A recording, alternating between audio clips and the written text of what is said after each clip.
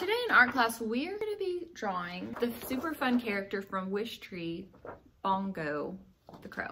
I know we've just kind of started reading this story. In chapter 8, we kind of see how Bongo likes to collect some things. So I thought it would be fun to paint a picture of Bongo. Think about where you might put her. Is she collecting something out in the world? Is she in her treasure trove in the tree with all her stuff? Is she delivering something somewhere? Is she finding something somewhere? So what we're gonna do is we're gonna get out our sketchbooks and we're going to quickly sketch a few ideas for what we think our painting could be.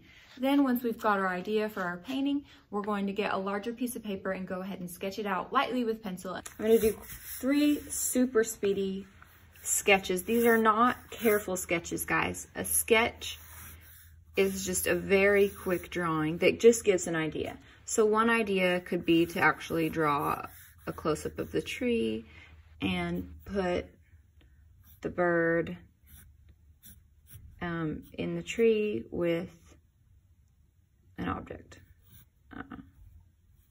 Probably she wouldn't collect a flower. I don't know. Okay, but that's fine. That's one idea.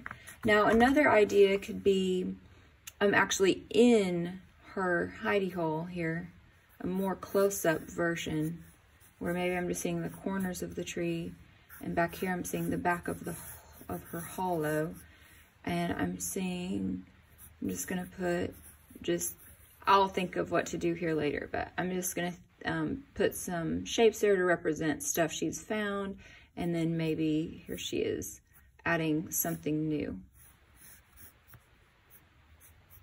So that's 2 ideas.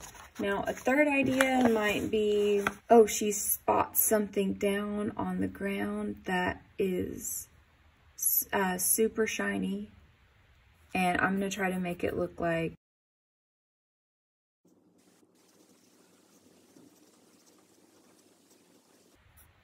she's gonna fly down and get that. One last idea is maybe I wanna actually get the tree more in the picture.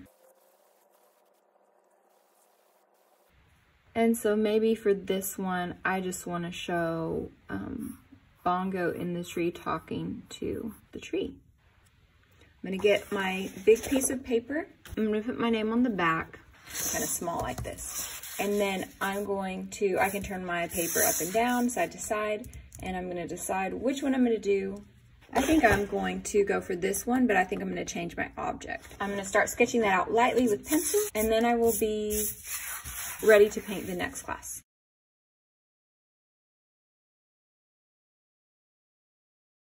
Here's the start of my crow. I'm gonna put a surprise object in her mouth that we haven't quite read about yet.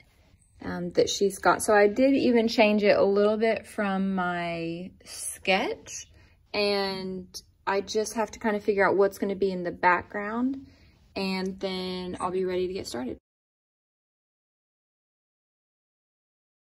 Now I'm going to try painting it in a more impressionist type style.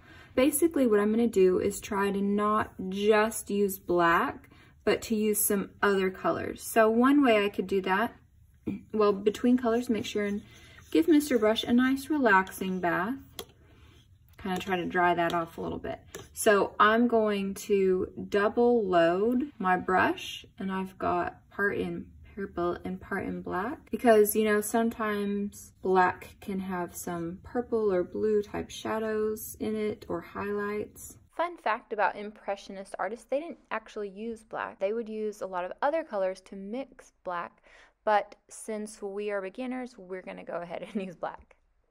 Let's see how this goes.